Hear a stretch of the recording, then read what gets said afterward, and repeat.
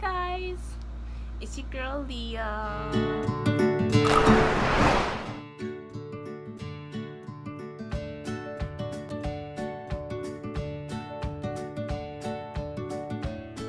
And today I'm gonna do a reading habits tag, which has 11 questions, and yeah, let's get to it. Question number 1. Do you have a certain place at home for reading? Yes, I do. I like to read in my bed because it's more comfortable me reading there. Like, I just love reading in my bed. Reading in my bed is a go-to. Number 2, bookmark or a random piece of paper.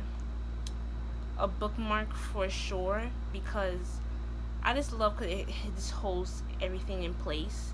So yeah. Number 3, can you just stop reading, or do you have to stop after a chapter or a certain amount of pages? I have to stop after a chapter because I'll probably just start the whole chapter over. Number 4, do you eat or drink while reading? I really don't do that because I'll just like stop reading, but no, I don't do that. Number 5, multitasking, music or TV while reading.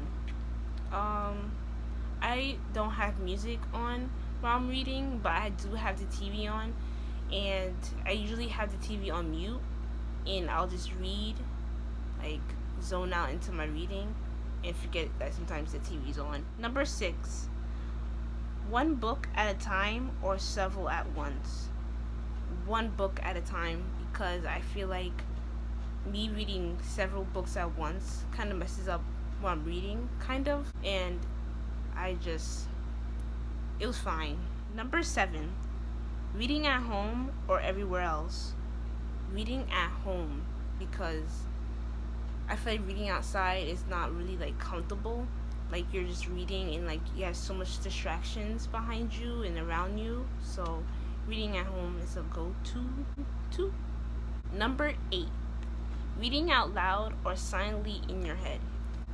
Reading in my head, I like it. Number 9, do you read ahead or even skip pages?